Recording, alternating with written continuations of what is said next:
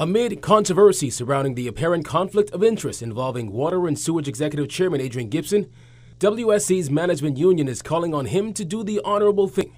Union President Montgomery Miller says he also supports calls for a full investigation. We call upon the Executive Chairman and the General Manager to do the honorable thing in the interest of the Water and Sewage Corporation, the Bahamian people, its employees, and its vendors.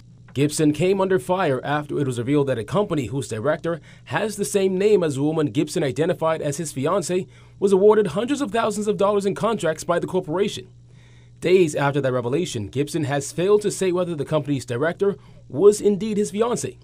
His silence on the matter has left many calling for answers and for an investigation into the granting of WSC contracts.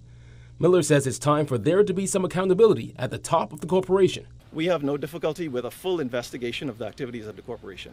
None whatsoever. We would support that. In a statement on Sunday, the corporation's general manager, Elwood Donaldson, said the contracts went to tender and received multiple bids. He said the lowest or the best bidders were selected. Turning to a separate matter, Miller told members of the press that since last year, the union has been calling for some sort of investigation into financial matters at the corporation and even documents going missing. We are aware the documents were removed from one of our facilities some time ago. We are concerned about the storage of those files because our understanding is that they're very sensitive and very important files that needed to be kept. At the time, they were stored in air-conditioned facilities, and now it is possible that they're stored in unsecure, unsuitable circumstances, and we're not clear why the files were moved in the first place, because they were safely and securely kept. Then there's the treatment of employees.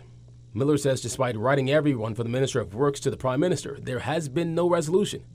Miller says at the end of the day, the union just wants what's best for the corporation. We reached out to the executive chairman for comment. However, our calls were not immediately returned.